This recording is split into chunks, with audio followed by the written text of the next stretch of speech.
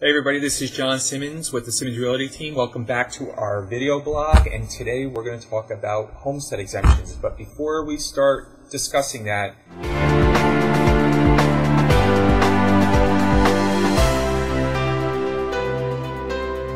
okay, homestead exemptions. The primary purpose of this is to show you how to apply for a homestead exemption.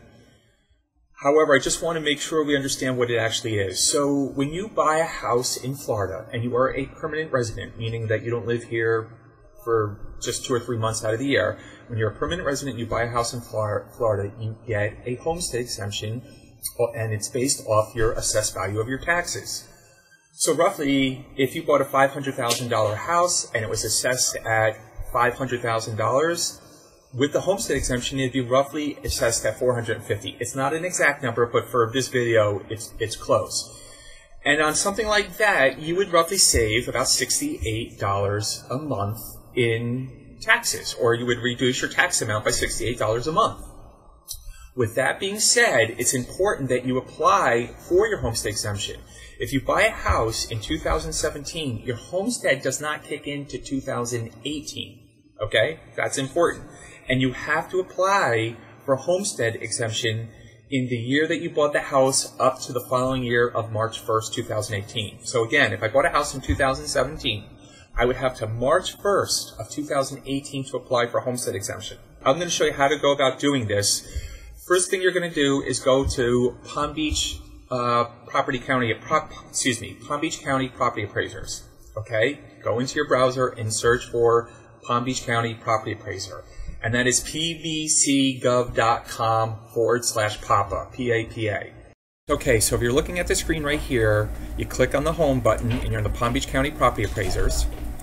From here, you scroll down, and you're going to go File for an Exemption. Click on that, you have File for Exemption. So you have 3 things that you can do. You can e-file directly on the website, you complete the application online, or you can mail it in. I would prefer to e-file it. So over here, you click on e-file. Once you click on the e-file, it will give you a brief description of what you're going to have to do. But as you scroll down, you see to begin the process right here. So we begin the filing process. And this is where it shows you the guidelines in order to get that homestead exemption. So you need your Florida driver's license. You need a social security number, you need a Florida vehicle registration, a Palm Beach County voter ID with a Florida address on it, proof of permanent residency if you're not a U.S. citizen, and recorded deed. Recorded deed, you'd get that from the title company, would send that to you when you close. Again, all these documents are required to show that you're a permanent resident. Once you have all those documents, you click a PIN request, you put it in, and you're done. It's just that simple. And I would check out the website as well, because there's also other exemptions if you're in the military, maybe you're a fireman or a policeman. There's all sorts of other little exemptions that you could possibly get as well. So that's how you go and file your homestead exemption. And remember, you buy in 2017, you have the 2018, March 1st of 2018 to apply for it. All right?